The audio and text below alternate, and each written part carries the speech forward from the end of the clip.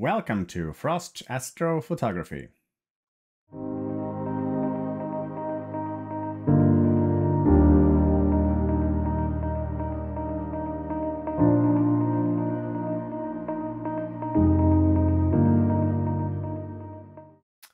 During the last season, I gathered some data on some of the first objects that I photographed.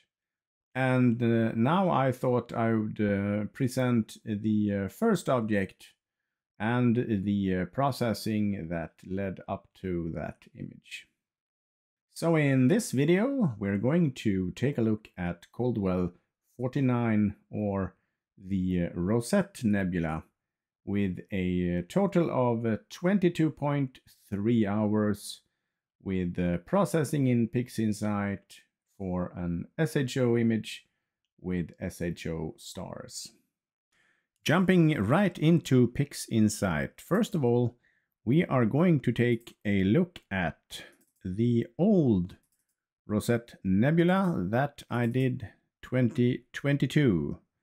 So this is SHO with HA stars.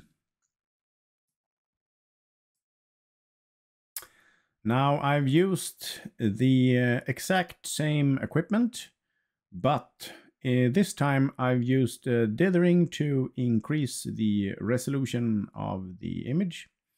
And of course I have used the latest available plugins and processes of PixInsight, such as the blur exterminator and the noise exterminator. We're going to come back to this image later on to compare it to the final result of this image.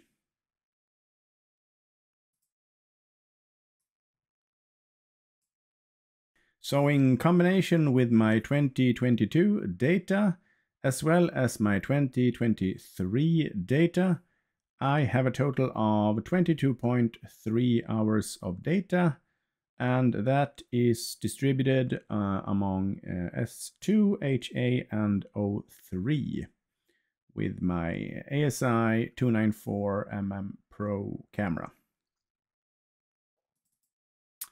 So these are the calibrated and stacked images for my different filters. This is the HA here. This is my O3, and this is my S2, data. The only thing I've done so far is to do a dynamic crop to crop in those small artifacts that were visible at the edges on some of these frames here. In order to speed things up a bit, in this stage of the video, I'm going to show the HA frame and the processing made, not the S2 and O3, but those were processed exactly the same. So in the linear processing steps, I started with the dynamic background extraction. So we can compare that to the original HA here. As you can see, I have extracted some of the background out of this, making it a bit more easier to distinguish between nebulosity and the background here. After that, I ran through the blur exterminator, and if we compare the two, you can see if we zoom in, for example, here on this star, we can see that the blur exterminator has done its job here by reducing this star somewhat. Might not be that visible when zoomed out all the way here.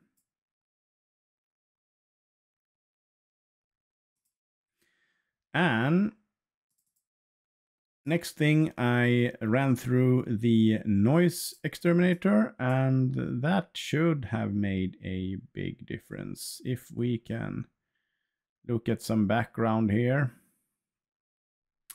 You can see a clear difference between the left side here without the noise exterminator and the right side here with the noise exterminator. Now this mainly works for the background. We're going to address nebulosity later on in this processing.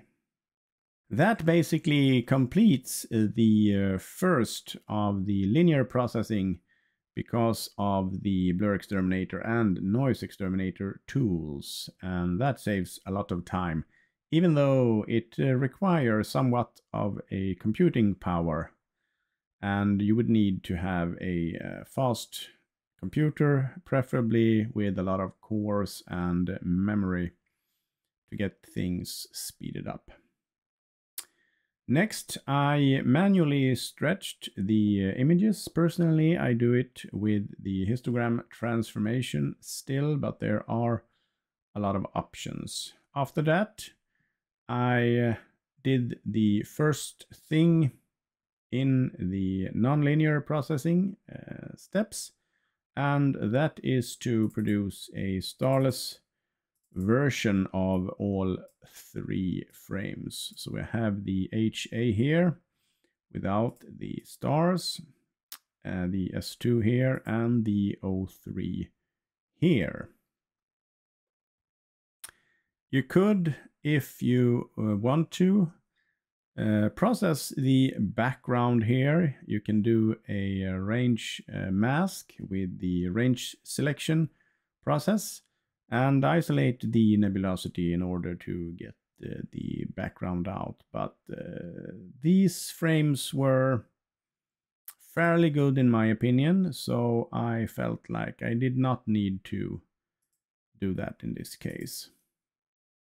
Next step is to make a color image, and I tried 2 different versions before I decided to go with the standard SHO like I did the last time. I tried the 4XX script here and ended up with this image.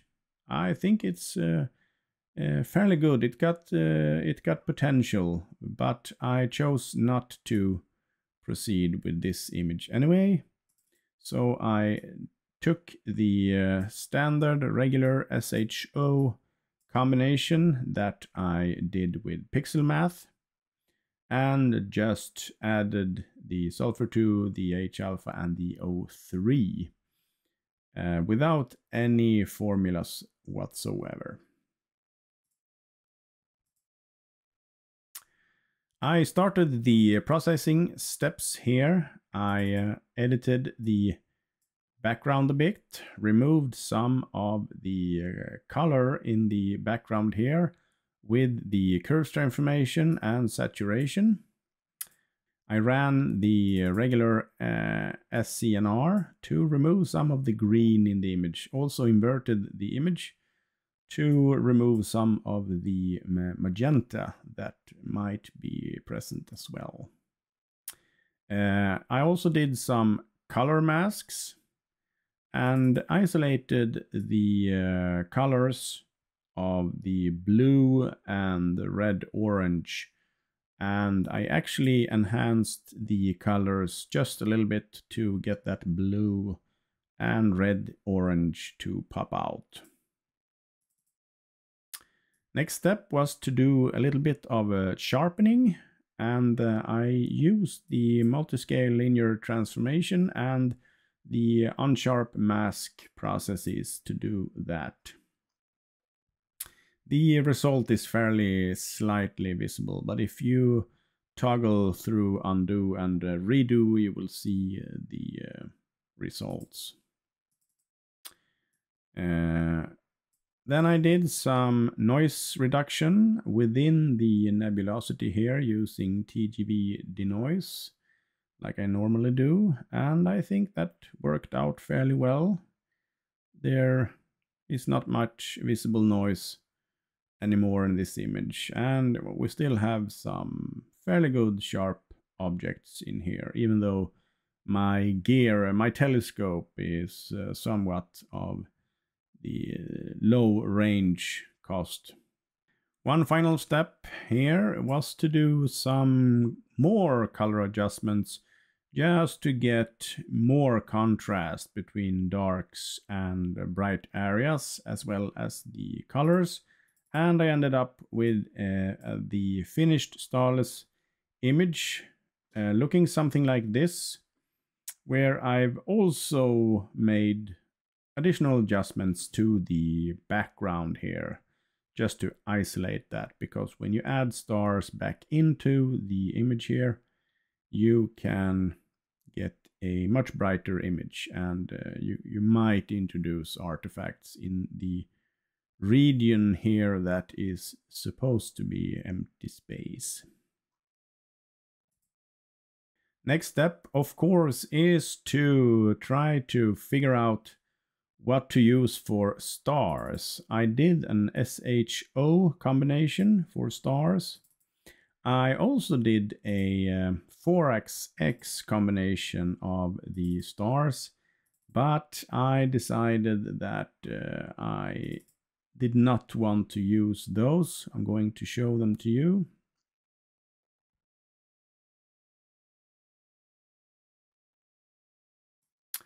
The 4XX stars look like this, and you can see there is a lot of blue color in the 4XX stars, and I wanted some warmer stars, and I did not want to use HA stars like I did in my first version, because then all the stars are bright white and no colors in them.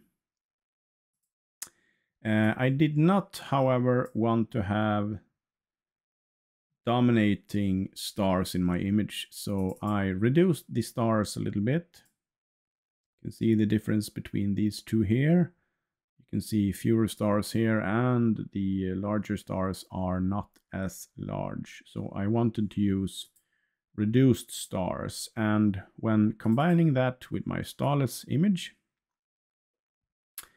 this is the final result that I got, and that can be compared to the last image that I did 2022. So the image to the right here is about 20 hours of data SHO, and the image to the left here is 22.3 hours SHO, but with dithering as well, so we have some more resolution. And like I said, I used HA stars on the image to the right here, and I used SHO stars, slightly reduced on this image to the left here. We can zoom in on an area here just to compare. Much of the result here will be influenced by the new tools, of course, like Blur Exterminator and Noise Exterminator. But I think also that even though I only added about 3 hours of data, that have made a difference. And of course, I've had over a year more experience in editing, processing these images. So that also might have something to do with it. So this was the first object. I have a few more objects that I gathered more data on that I will show you here before the 23-24 season will kick in, and I will start producing images of new objects altogether.